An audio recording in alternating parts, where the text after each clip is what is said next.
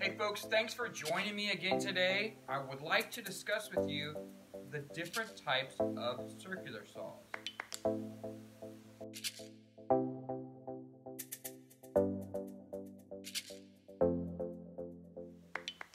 Alright, so chances are you probably have had some experience with a circular saw in your past. And chances are it is most likely one like this. This is your basic circular saw.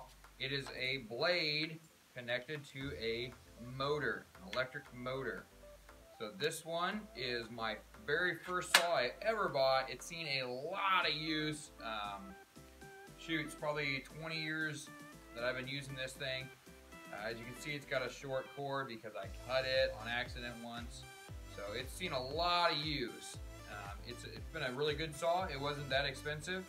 It's a 12 amp electric motor, 2.5 horsepower. So yeah, it really does a good job. If you keep a sharp blade in these saws, they'll run for a very long time. It's a dull blade that really puts a lot of stress on that motor. So this is your regular circular saw. The other type of circular saw is what's called a worm drive. Now this is called a worm drive because it has a worm drive gearing in this saw. And a worm drive is a series of gears that build a lot of torque into the system. So this has an electric motor also, but what makes this really special is the gearing that's inside this casing. There's some gears and there's a worm drive. So some gears turn and that spins a cylinder or a spiral type gear, which in turn makes the blade rotate. So what this is really good for is producing a lot of torque. You can really just cut through a whole bunch of stuff.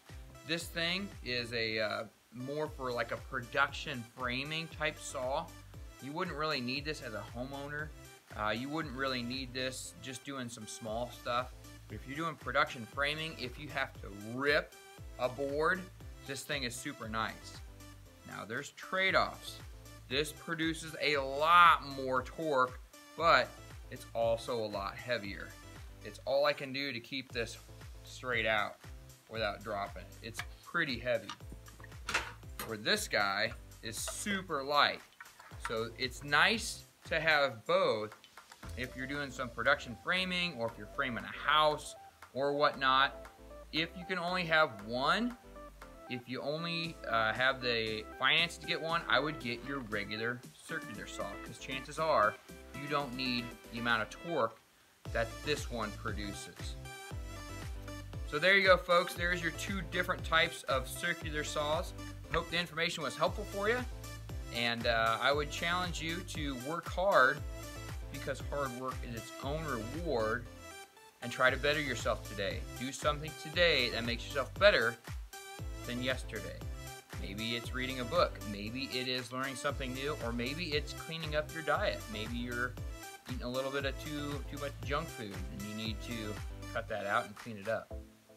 So thanks again for watching, folks, and we will see you on the next one.